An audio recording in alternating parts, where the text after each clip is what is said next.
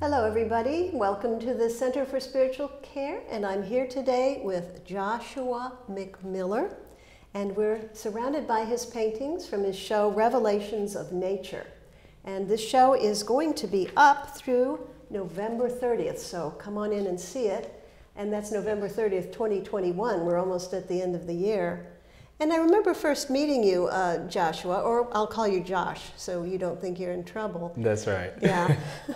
At the beginning of the pandemic, which was in early 2020, and here we are almost at the end of the year in 2021. Well, much has changed. Mm-hmm. My hair Your shrank. Hair, yes, it's much shorter. But it's been wonderful to have a solid year here of learning through nature, through the energy here, the other artists, just getting a feel for Vero Beach. It's been wonderful. Because nature is what your show is all about. And of course, mm-hmm. when you moved here, when I first met you, you had just come from New York City, where there's nature in Central Park, I guess, but we don't really think of New York City as a natural place. Where Florida is Florida. It's full of flowers. It's abundant. It's got every sort of flower you can imagine. And amazing life everywhere. Yeah. And the vibrancy really is something that speaks to me, and something I feel like is an important part that's missing in a lot of people that live in major cities a lot of time. That frequency. I visited Central Park every other day, being in New York, just because of the fact that I wanted to get back to nature throughout the seasons. That was a hub of that type of energy that exists here year round. Now, when you first came here, though, you were doing more abstract work with a little bit of nature thrown in. I was particularly impressed by a very large piece of canvas that I think you had actually sewed together to make even larger. And that's right. It still exists. It's a picture of the canal outside of your house window, your patio window in your dining room. And I was really impressed by it. Yeah, the grass stalks are about 6.5 feet. The piece is 7 feet by 8. So, yeah. I mean, it's a ginormous piece, and it's just really beautiful. I really wanted to capture realism, but also show that spark. It was a very muted piece, and with the petals and some of the things and the vegetation on the grass like really alive, and that was really my introduction to Vero and art. Yeah, I think you were sort of immersing yourself not only in the landscape here, but in your art. Oh, yeah. In the landscape, because it is a huge painting. And you told me before we started this interview that you were thinking of cutting it up, and I'm advising you not to cut it up. I take that advice. It's just terribly difficult to get into a home. It's the doors. That's true. It isn't stretched, though. You roll it up, and don't you? And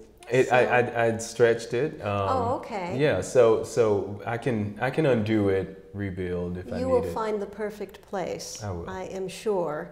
One of the things that sort of reminded me of that is the one that is right over here, which is called Bougainvillea Kiss, and also Bougainvillea Peck. I think of them as one piece because they obviously started out at one piece, and then you cut them to fit two different frames, and I would rather they were, you had conceived them as one piece. It looks like they're, you can buy one or the other, but if you want to buy both, folks, it's only $1,500 for the two. and you really need to have them because they're framed in the gold frame that says art, but they're two different gold frames, and the picture continues. The branches of the bougainvillea continue from the large picture into the small one. And I think that's sort of cool. I actually painted that while I was in New York. You know, we spend a lot of our time still in New York. So sometimes I have like, I'll go buy some canvas, roll it up, and, you know, bring it to town. So that's what I did with the Bougainvillea Kiss. I saw this beautiful bougainvillea tree this summer. Well, no, last summer it was. And it was just screaming in comparison to everything. I was like, I just want to kiss it. So that's where the name came from. Don't hug it though. They're pretty sharp, pretty thorny. Absolutely. Yeah. You know, it was metaphorically, I guess. Yeah. But yeah, with that piece, there was, I loved the length of it, but at the end of the canvas was frayed, so I adjusted. Well, you know, the thing that strikes me when I look at your paintings, especially your florals, is abundant. I mean, you have lots of everything, lots of flowers. The stems in that painting almost look sort of muscular. I mean, they look very physical. And I guess it's sort of a physical process when you paint it. Certainly you're using some palette knife. Did you use any brush at all in that painting? No, just 100% palette knife. So it's come straight from your arm to the canvas. Absolutely. With not much of an intermediary, just something to ladle it on with. And there was this unusual gray concrete wall that was behind it. And I thought that it was really beautiful to do a version of that concrete with the palette knife behind it as well. I was wondering if it was a solid surface that you were portraying, or it almost is there almost an opalescent or a pearlescent paint in there, because it has almost a luminous quality. No, I just mixed a lot of colors, primarily black and white, and that's where you see the gray with the colors. Somehow as well. It's a lot more luminous than just a plain wall. Maybe a wall with bright sun on it, but it really works very well together. And I like the dance of the colors there. Yeah, the kiss and the peck have to go together, I think. I agree. I know that one of your favorites in the show is the one that's called Joy's Field, which is almost a square. Yes. And it's a lot different than the ones we've been talking about, the huge untitled one, or even this one that has this vibrant physical quality to it. This one is a lot more almost like a botanical or an illustration of different plants in a field. Absolutely. How do you explain the difference? The difference between, say, the Bougainvillea Kiss or in this Joy's Field, I walked into this field and felt so much joy. You know, different locations, different plants, different species of grass, they all give you different energy. And just like you see the white end of these long stem grass pieces, the way they were blowing in the wind, the way the wind was capturing everything around, it was so gorgeous. I felt compelled to start to paint this. And that's what really moved me to paint this piece. It just, there's something about feeling the energy and capturing the wind behind it that brings so much joy. So hence Joy's Field. Now that must be a picture of a field up north somewhere. What state was that in? That was on the way from New York to Florida. Sometimes I want my car to be in the city. And we stopped, I think it was in Virginia. Yep. I see the Black-Eyed Susan, and that's sort of a giveaway. You know, I think North Carolina, Virginia, West Virginia. Absolutely. Those a little bit colder climates where you get that sort of real showy summer flower. Yeah, that was right on the side of 95. And oh, really? Yes. And well, they've done a lot with highway beautification and plantings in this modern times, which is, instead of that nice mowed, you know, grass verge on everything. Absolutely. Now, you've used a lot of different media in this one. You used some inks as well as, I suppose, acrylic paint? I did. I really wanted to make sure that the background captured like an abstract essence and had the essence of more trees and things in the background. So that's what I started with, and then I just wanted to go crazy with that grass and bring it to life. The Black-Eyed Susans are really a special addition as well. I think they add something of balance to the piece. So. Yeah, so you have sort of a background that is there but not there with that more abstract treatment up at the top with the inks and the wet on wet technique. And then you really individualize those other plants very much. Absolutely. And then I guess one of the other ones that I liked really well was the Magnolia Magnifique, which I think is a little bit like the bougainvillea. Again, a southern plant, a southern flower, but actually you have them in Florida, and they go all the way up into Virginia, North Carolina. They do. And the wonderful Central Park. Sometimes springtime in Central Park is just phenomenal because it creates a thirst for the plants. So when they start to bloom, it's beyond. So are the mosquitoes, you know. It's a small season, so they're really, really aggressive. However, that was taken this spring, and I saw the magnolia and just I was so happy to see this vegetation on coming forth. If you notice on the magnolia, there's not much vegetation. There's not much. So it's something about the springtime where these start to blossom. The magnolia starts to blossom without much vegetation. Exactly. So it's really, really beautiful to capture. Yeah, the leaves really fall off more in the springtime, and then the flowers come on. That one has a lot of depth, a lot of sculptural quality in the way the light is hitting the blossoms. And then you have that woven background, which is almost sort of a steely color. So it's almost like that painting, you're combining the north and the south with a flower that blooms in both places. Absolutely, that's like me. You know, you're a flower that blooms wherever it's planted. Absolutely. I think of myself sometimes as a farm-to-table artist, where I am just focused on bringing forth whatever is the best for that environment, meaning like whether it be the beauty in the magnolia tree in Central Park and incorporating it with my nature's touch, or being in Vero Beach and collecting all kind of beautiful pieces and inspiration from so many different types of plants and wildlife here. It's amazing.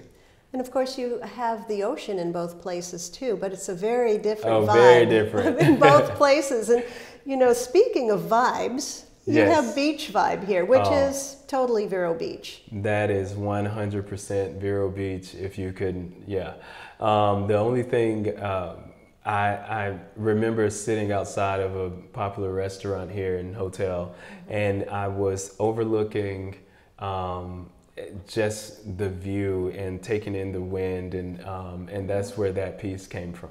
Yes, with the sea oats waving in the wind, a little bit like those fuzzy caterpillar-y grasses. Oh yeah, that's up north. Yes, what I really love about beach vibes is the freedom involved. I just let go, and instead of focusing on it being so perfect, really deconstructing that idea and making sure that it had a space of freedom.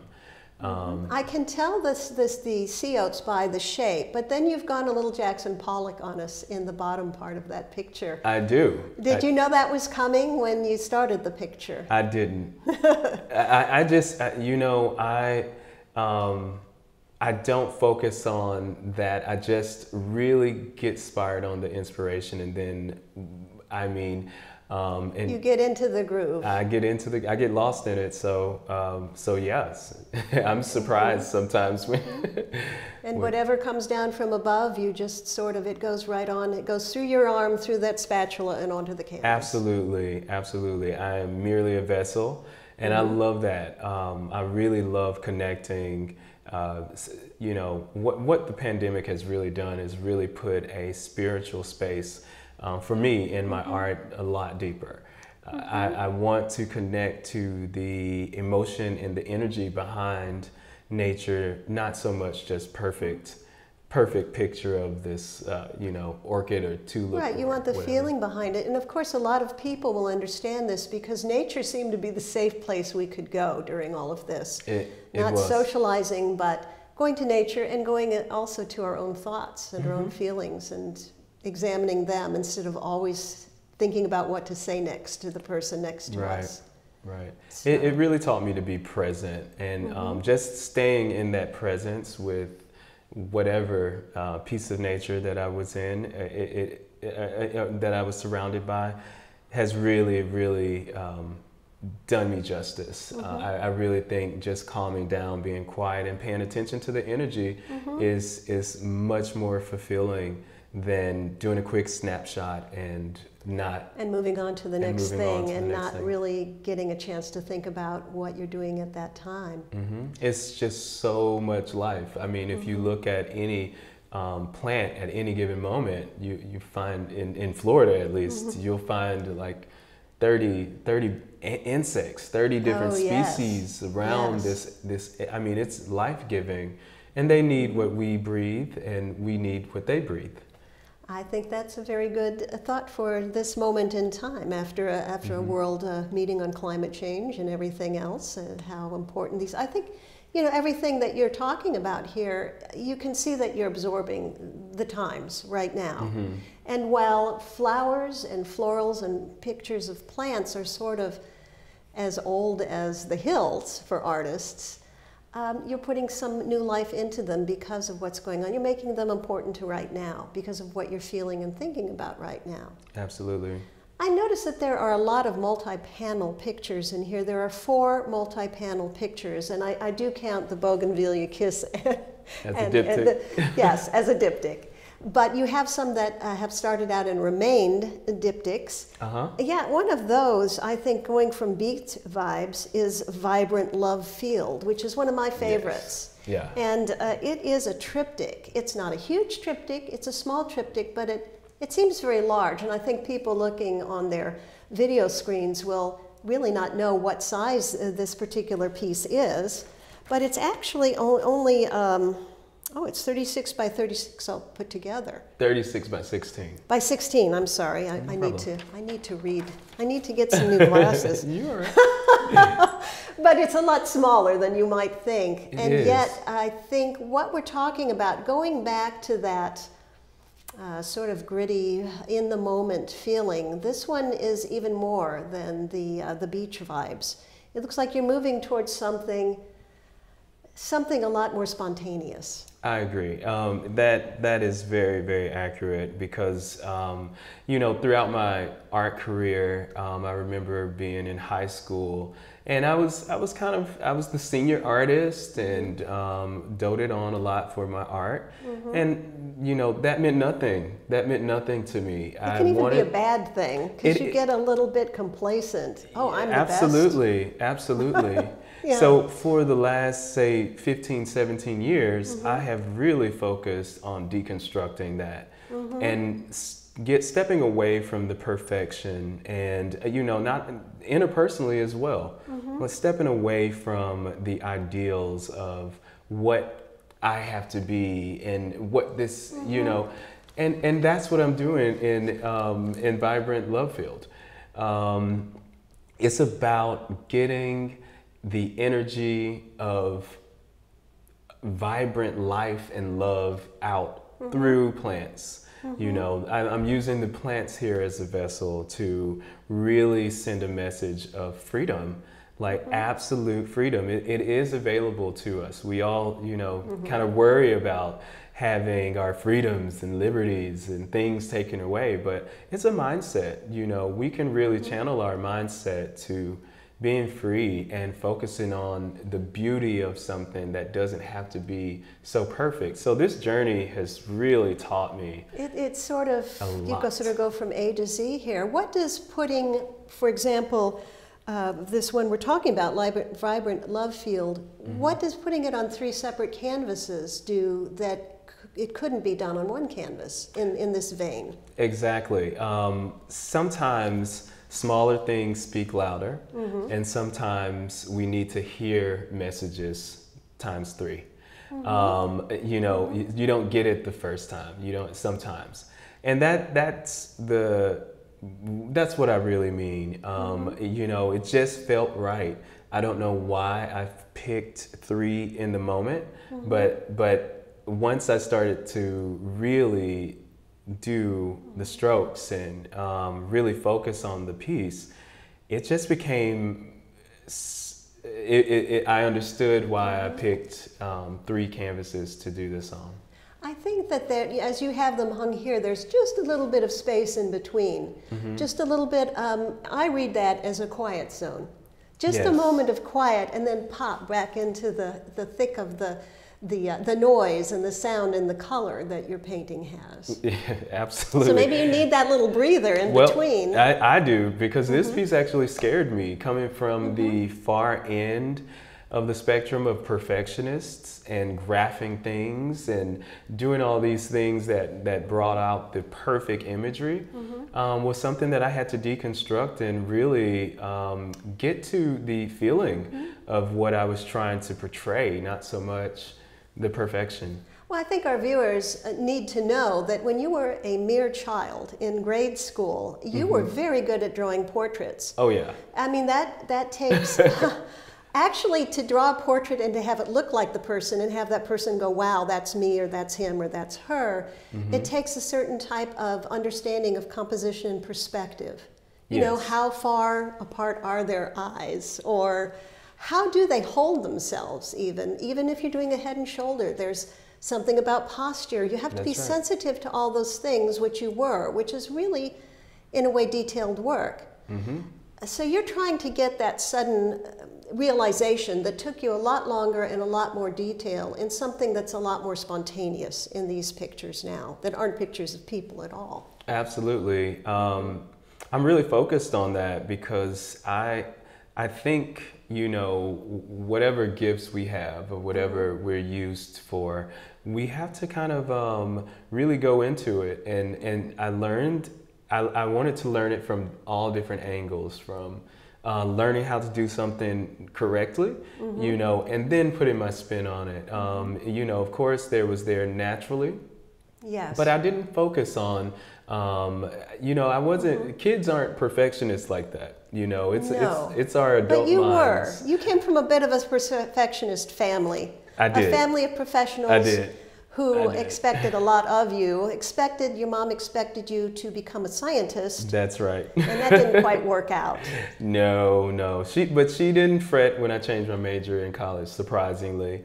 You know, she just, my dad was an artist, so she kind of knew that side of us would be available. Yeah, so I mean, she supported both ways. Yes. Yeah.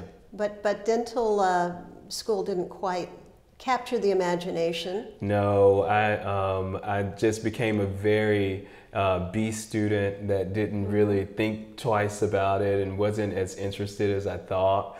So I wanted, you know, art like made, you know, I remember in first grade, my art teacher, I got in trouble because I got so excited that it was art time. I started shaking my crayon box, you know, and I just made so much noise. And she was like, you're not going today. And I was like, no. It was traumatizing almost. But you're shaking that crayon box now. You can tell in this particular. Yep, turn it upside down, stomp on it.